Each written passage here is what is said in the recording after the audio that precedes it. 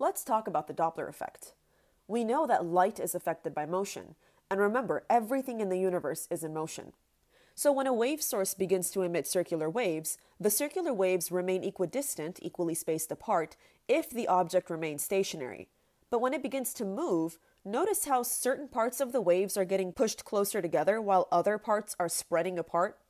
This is what we call the Doppler shift.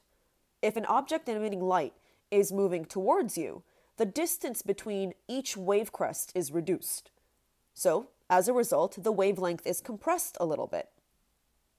This shorter wavelength is slightly bluer than it should be, so we call such light blue-shifted light.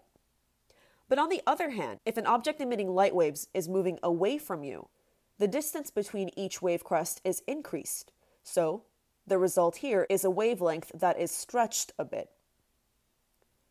This longer wavelength is slightly redder than it should be, so we call it red-shifted light. Here we have a more familiar Doppler effect situation.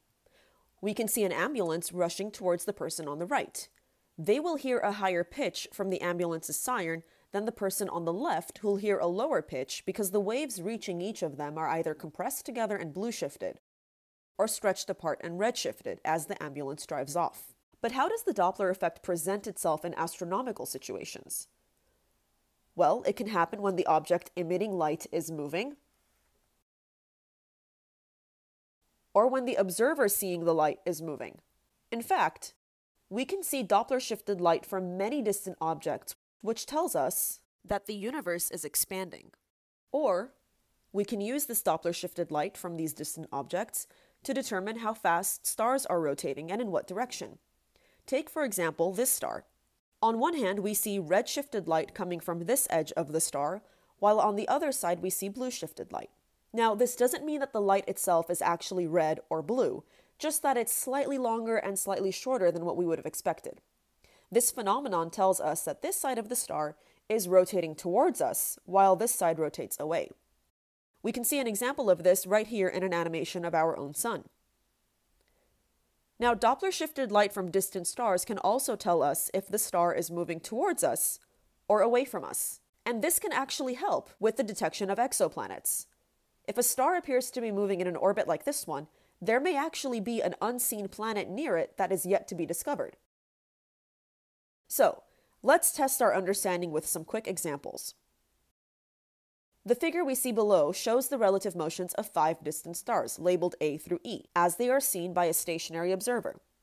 The speed and direction of each star's motion is shown by the length and direction of the arrows. So, which of these stars will appear to have blue-shifted light? Now remember, blue-shifted means the stars are moving towards the observer, so we look for the ones that have arrows pointing to the observer. That means stars B and E will have blue-shifted light. Then which ones have red-shifted light? If you answered A and C, you're correct. These are the stars that are moving away from the observer, so their light will be stretched, appearing redder than expected.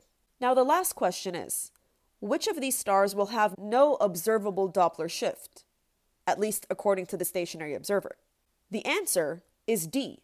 Star D's motion is not along the direction of the observer's line of sight, so the observer will see no observable Doppler shift from star D. So now we're ready to take all that we've learned and explore the actual tools of astronomy. Telescopes.